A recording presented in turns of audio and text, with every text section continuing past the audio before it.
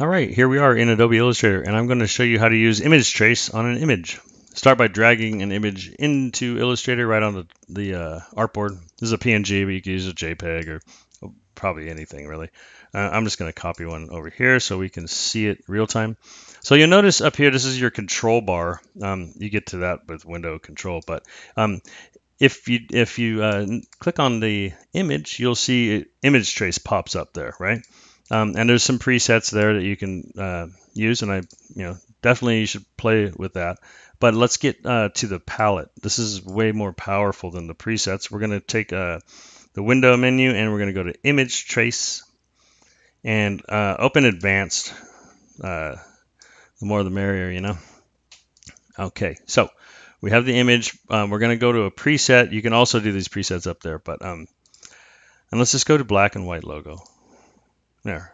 So that is actually traced. At the moment, it's still in a box. I'll show you that in a second. But we lost a little detail. If you look, you can see that the sunbeam guys lost a little life, right? So I see that right off the bat. So I'm going to increase this threshold a little.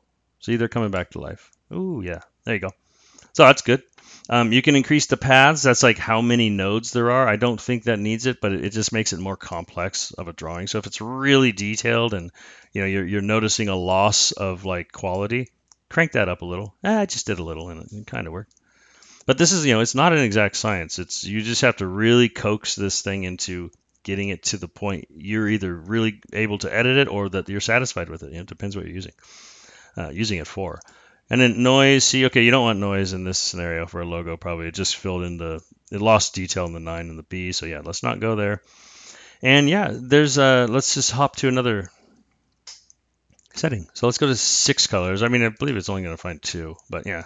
Okay, so 2, and then if you had a photograph, you could crank this up and you'd see a really complicated drawing with lots and lots of colors, but we're not going to mess with that right now, but you can still mess with the paths if you wanted to, and the noise. And once you're done, this is a crucial part too. Go down here and hit expand. And now you see that it did actually like turn it into a vector. It is grouped. So you want to go to object, ungroup, and you are going to notice silly things like the box is still here. So I like to use the direct selection tool and then get rid of the box. And you'll probably notice that the inside of letters, see, those are also there, the white D part, the white in the inner part of the D. So those are, things that it traced. So you kind of have to get in there and take it apart a little.